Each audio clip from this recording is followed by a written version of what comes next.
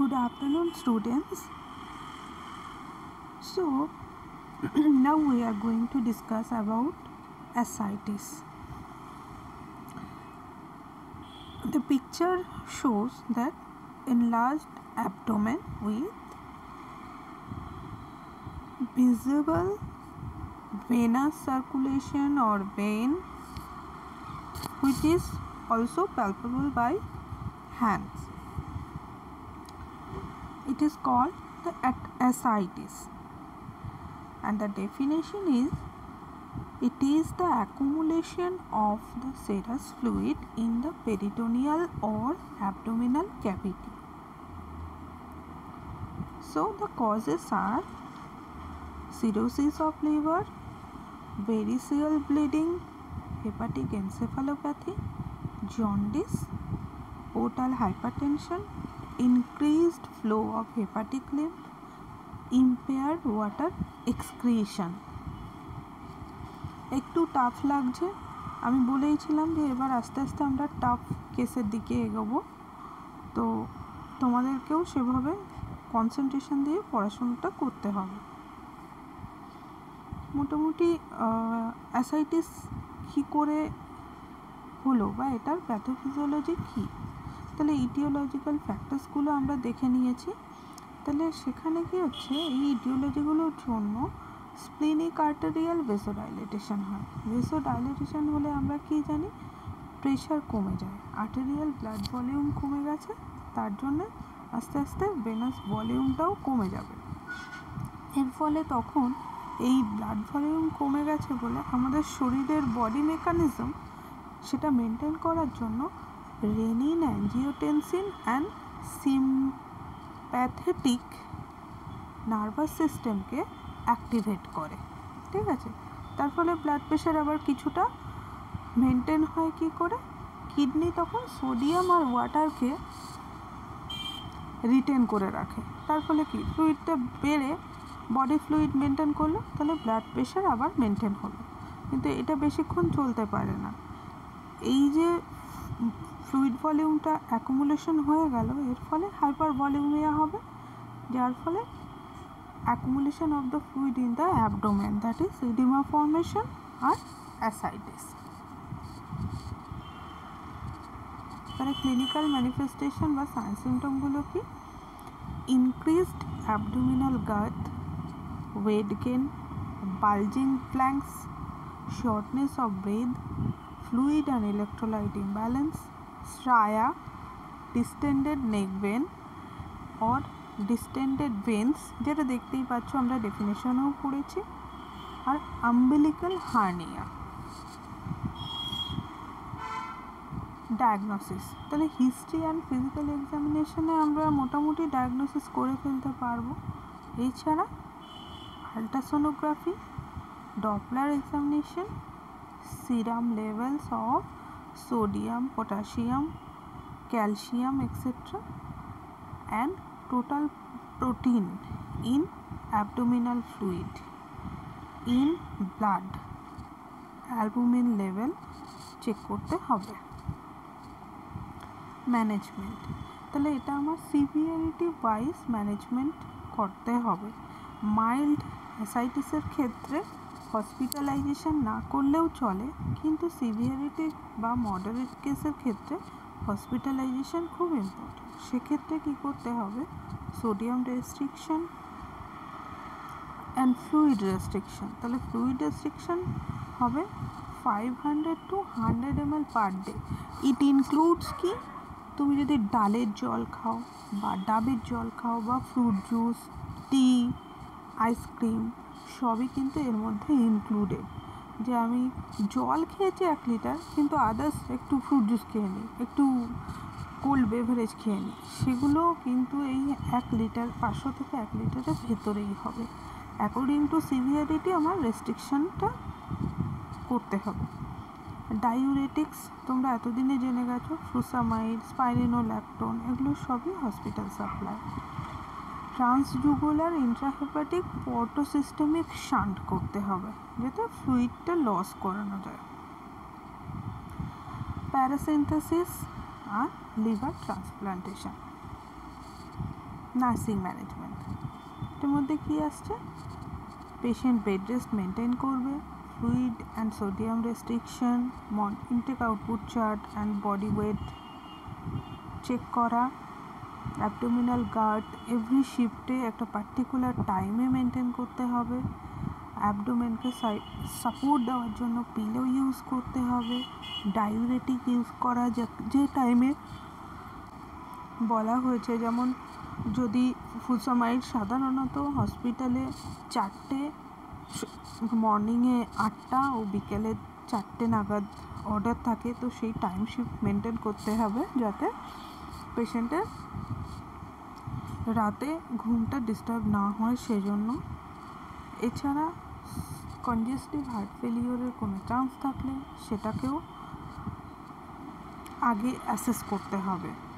Pulmonary oedema, dehydration, electrolyte imbalance, hyper sensitivity reaction হচ্ছে কিনা সেটাও দেখা অ্যাজ এ নার্স আমার কাজ। প্যারাসিনথেসিসের ক্ষেত্রে আমি কীভাবে পেশেন্টকে ডাক্তারের সাথে অ্যাসেস করতে পারি, প্যারাসিনথেসিস করতে গেলে আমরা ছবিটা দেখেছি, আমাকে আগে পেশেন্টকে বলতে হবে ভয়েড করে আসার জন্য, কেননা এটা টাইম লাগবে। এছাড়া হাই ফাউলার পজিশন মেনটেন করতে হবে যাতে হাই ফ্লোটা মেনটেন করা যায় ফ্লুইডের। আমরা জানি ফ্লুইড সবসময় বাই গ্র্যাভিটি উপর থেকে নিচের দিকে নামে, তাহলে আমার পেটে যদি একটা ওপেনিং হয় প্যারাসিনথেসিস করার জন্য, তাহলে ফ্লুইডটা যাতে নিচে নামে সেই জন্য আমাকে ফ্লো মেনটেন করার জন্য পেশেন্টটাকে হাই ফাউলার পজিশন মেনটেন করাতে হেল্প করতে হবে। এছাড়া পেশেন্টের হাইপোভলিমিয়া হলো কিনা, ইলেকট্রোলাইট ইমব্যালেন্স হচ্ছে কিনা মনিটর করতে হবে। আর প্যারাসিনথেসিস কমপ্লিট হয়ে গেলে পাংচার সাইডটা যাতে প্রপারলি লিক যাতে না হয় প্রোটেকশন দেওয়ার জন্য আমাদেরকে বেনজিন সিল দিয়ে সেটাকে সিল্ড করতে হবে, আর যাতে সেখানে ইনফেকশন হচ্ছে কিনা সেটাও অবজার্ভ করা অ্যাজ এ নার্স আমাদের কাজ। এরপরে আমরা যে টপিকটা কন্টিনিউ করব সেটা হচ্ছে কলিসিস্টাইটিস। তো তোমরা খুবই কমন একটা ডিজিজ, যেটা ওয়ার্ডে গেলেই তোমরা সার্জিক্যাল ওয়ার্ডে খুব বেশি দেখতে পাবে, মেল ফিমেল সবারই হতে পারে। তো দেখে নিই, কলিসিস্টাইটিস মিনস বুঝতেই পারছো একটা ইনফ্লামেশন। তাহলে কোথাকার inflammation? Acute inflammation of the gall bladder. Incidence হচ্ছে more common after 40 years of age, specially in woman, যেটা আগে বললাম। তাহলে এখানে একটা কথা আছে যে কলিসিস্টাইটিস ইকুয়াল টু ফিমেলদের যেহেতু বেশি হচ্ছে, একটা মনে রাখার জন্য ছোট্ট একটা মেনোমেনিক্স, সেটা হচ্ছে 5F। F for fatty, fair, 40, female, fertile. যদি হিস্ট্রি নাও মোটামুটি এই 5টা জিনিস পাবেই। ওকে, কোলিলিথিয়াসিস, তাহলে গলস্টোন ফর্ম, মানে গলস্টোন তৈরি হয় আমরা জানি, গল ব্লাডার ছোট ছোট স্টোন, বাইল স্টোন থাকে, সেই গলস্টোন বাইলস এর সাথে যখন গল ব্লাডার দিয়ে বেরিয়ে আসতে চায় বা অনেক দিন ডিপোজিশনের ফলে এই বাইল স্টোনগুলো ডিপোজিটেড হয়ে স্টোন আকারে তৈরি হয়ে যায়, তাকে বলছি আমি কোলিলিথিয়াসিস, মানে stone in the gall bladder. ওকে, এবার দেখি তাহলে কি আছে। Gallstone form when bile stored in the gallbladder hardens into stone-like material. Too much cholesterol, bile salts, or bilirubin can cause gallstone. When gallstones are present in the gallbladder itself, is called cholelithiasis. কোলিডোকোলিথিয়াসিস, তাহলে এই গলস্টোনটাই যখন বাইল ডাক্টে deposited হচ্ছে তাকে বলছি কোলিডোকোলিথিয়াসিস। ওকে, এটা দু ধরনের হয়, একটা কোলেস্টেরল স্টোন আর pigment stone. Cholesterol stone maximum 80% পেশেন্টেরই পাওয়া যায়। পিগমেন্ট স্টোন, তাহলে রেস্ট অফ দ্য 20%। ক্লাসিফিকেশন, কলিসিস্টাইটিসের ক্ষেত্রে এগুলো ক্লাসিফিকেশন বলতে কত ধরনের হতে পারে। Acute কলিসিস্টাইটিস, chronic কলিসিস্টাইটিস, calculus কলিসিস্টাইটিস, অ্যাক্যালকুলাস কলিসিস্টাইটিস। এখানে একটা ছোট্ট করে পিকচার দেওয়া আছে, দেখো খুব সুন্দর, যে কী কী সাইন সিমটম হতে পারে। ইটিওলজি মানে কজ, তাহলে গলস্টোন একটা আমরা জেনেই নিলাম। emphysema of gallbladder, intestinal organism like Escherichia coli, cytomegalovirus and cryptosporidium are generalized peritonitis. Pathophysiology মানে কী করে হলো বা হলে আমাদের বডি মেকানিক্সের কী চেঞ্জেসগুলো আসছে। তাহলে যেহেতু গল ব্লাডারে একটা স্টোন ফর্ম হয়েছে, তাহলে একটা যেখান দিয়ে লিকুইড জিনিস পাস হচ্ছিলো হঠাৎ করে যদি স্টোন ফর্মেশন বা হার্ড মেটেরিয়াল অকুপাই করে নেয় জায়গাটাকে, তাহলে কি বাইলের ফ্লোটাকে সে অবস্ট্রাক্ট করে দেবে। তাহলে যদি অবস্ট্রাকশন হয়ে যায়, ভাবো একটা ড্রেন স্মুথ ফ্লো চলছিল, হঠাৎ করে সেখানে কোনো একটা হার্ড মেটেরিয়াল চলে এলো, তাহলে কি তার ফ্লোটা অবস্ট্রাকশন হলো। ফ্লো অবস্ট্রাকশন হওয়ার ফলে একটা কেমিক্যাল রিয়াকশান হয় বাইলের সাথে আমাদের বডি মেকানিক্সের। এর ফলে সেখানে একটা সেলুলার নেক্রোসিস, ব্লাড ভেসেলগুলো কম্প্রেসড হয়ে যায়, এর ফলে একটা ইনফেকশন হয়, সেটাই কলিসিস্টাইটিস।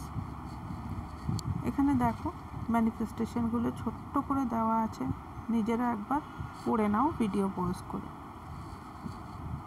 যেটা না বুঝতে পারবে সেটা জিজ্ঞেস করো। Epigastric pain at right হাইপোকন্ড্রিয়াল region, যেহেতু লিভারের পজিশনটা ওখানে, nausea, vomiting, ফ্ল্যাটুলেন্স, sweating, patient with shallow breathing, fever, jaundice, Murphy's sign, that is right hypochondriac tenderness and is exacerbated inspiration. যখন সে ইন্সপিরেশন করছে, যখন সে লম্বা শ্বাস নিচ্ছে, তখন রাইট হাইপোকন্ড্রিয়াল এরিয়াতে বা সেই রিজিয়ানে টেন্ডারনেস হচ্ছে, সেটাই মার্ফিস সাইন। এর সঙ্গে কেউ কিন্তু ম্যাকবার্নিস পয়েন্ট গুলিয়ে ফেলবে না, আমাদের কিন্তু অ্যাপেন্ডিসাইটিস পড়া হয়ে গেছে। আর muscle grading and rebound tenderness. Investigation বা অ্যাসেসমেন্ট বা ডায়াগনস্টিক ক্রাইটেরিয়া, তাহলে history, physical examination, liver function test, abdominal radiography, ultrasonography, এগুলো করলে মোটামুটি আমরা কলিসিস্টাইটিস বুঝতে পারবো। ম্যানেজমেন্ট, তাহলে সাপোর্টিভ ম্যানেজমেন্ট বলতে যতক্ষণ না সার্জারি হচ্ছে ততক্ষণ আইভি ফ্লুইড ম্যানেজমেন্ট, মানে ইন্টারভেনাস ফ্লুইড ম্যানেজমেন্ট, নেজোগ্যাস্ট্রিক সাকশন, যেহেতু ফ্লুইড বা বাইলটা পেশেন্ট পার করতে পারছে না, বেরোচ্ছে না শরীর থেকে, তাহলে অ্যাকুমুলেশন হচ্ছে, সেটা পেশেন্টকে রাইস টিউব ইনসারশন করে তার মাধ্যমে সাকশনিং করা, গ্যাস্ট্রিক লাভাজ বলে যাকে। Pen management, antibiotic therapy, কলিসিস্টোস্টমি tube অনেক সময় পাস করানো হয়, যে অর্গানটা যে আমাদের গল ব্লাডার সেটা যাতে শ্রিঙ্ক করে, মানে ডিকম্প্রেস করা, সোলেন কন্ডিশনটাকে কম করানোর জন্য। এছাড়া পেশেন্টকে নাথিং পার মাউথে রেখে ফ্লুইড ম্যানেজমেন্ট করা হয়, আর ফ্রিকোয়েন্টলি অবজার্ভ করা হয়। তাহলে ইনফেকশন বাড়ছে কিনা সেটা আমরা কী করে বুঝবো? যদি আমি রেগুলার বেসিসে টোটাল কাউন্ট বা লিম্ফোসাইট কাউন্টটা করতে থাকি তাহলে। Surgical management, কলিসিস্টেক্টমি is the surgical management. এছাড়া ইন্ট্রাঅপারেটিভ কোলাঞ্জিওগ্রাফিও করা হয়ে থাকে, কোলিডোস্কোপি for common bile duct exploration. এছাড়া টিউব পরানো হয় পেশেন্টকে বাইলটাকে ড্রেন আউট করার জন্য। এটা তোমরা সার্জিক্যাল ওয়ার্ডে পাবে আর ওটিতেও দেখতে পাবে। আর এছাড়া লোকালি কোলিথোলাইটিক এজেন্ট ইউজ করা হয় ক্যাথেটারের মাধ্যমে, যার ফলে গল ব্লাডারে যে ইনফ্লামেশন বা ইনফেকশন হয়েছিল বা স্টোন যদি আর কোনো থিকেনিং থেকে থাকে সেটাও ক্লিয়ার করা যায়। আর পারকিউটেনিয়াস ট্রান্সহেপারেটিক বিলিয়ারি ক্যাথেটারও অনেক সময় পাস করানো হয় সার্জিক্যাল প্রসিডিওরের ক্ষেত্রে। তাহলে সার্জিক্যাল যে প্রসিডিওরগুলো তার নামগুলো কি? কলিসিস্টেক্টমি, laparoscopic কলিসিস্টেক্টমি, endoscopic কলিসিস্টেক্টমি, open কলিসিস্টেক্টমি। Nursing management, এটা তোমরা লিখবে। সার্জিক্যাল ম্যানেজমেন্ট কি হলো, বাট এটা তোমাদের যেটা প্রশ্ন আসে সেটা হচ্ছে ফার্স্ট 48 আওয়ার্সের প্রায়োরিটি নার্সিং প্রসেস। তার মানে সাবজেক্টিভ ডেটা লিখতে হবে, অবজেক্টিভ ডেটা লিখতে হবে, ভ্যালুগুলো নয় অবশ্যই, শুধু কলাম করতে হবে পরীক্ষার হলে, আর একটা কেয়ার প্ল্যান করতে হবে 48 আওয়ার্সের, মানে 2 দিনের। ওকে,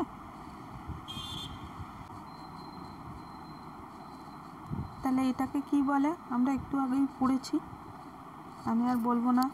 কেউ প্লিজ ফরওয়ার্ড করবে না, ভিডিও পজ করো, এটাকে কি কন্ডিশন বলে খাতায় লেখো, আমাকে পাঠাও।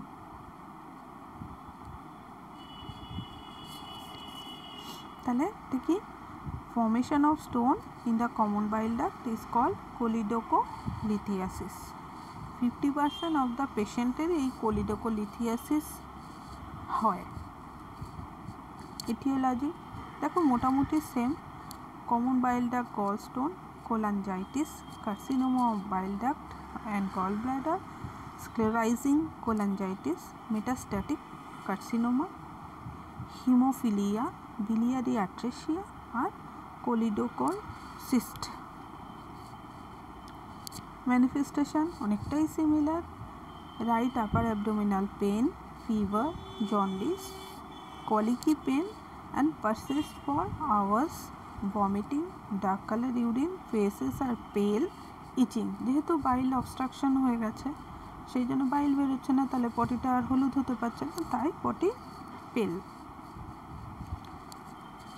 ডায়াগনস্টিক স্টাডি সেম, পড়ে নাও। History collection, physical examination, liver function test, prolong প্রথমিন time, radiography মানে X-ray abdomen, straight X-ray, ultrasonography, কোলাঞ্জিওগ্রাফি। Management, antibiotic administer করতে হবে to treat the causative organism, fluid and electrolyte management, nutritional management, parenteral vitamin K দিতে হবে কেন? যেহেতু আমাদের bleeding time বেড়ে গেছে। আর সার্জিক্যাল ম্যানেজমেন্টের ভেতর স্ফিংটেরোস্টমি অ্যান্ড কোলিসিস্টেক্টমি। Thank you.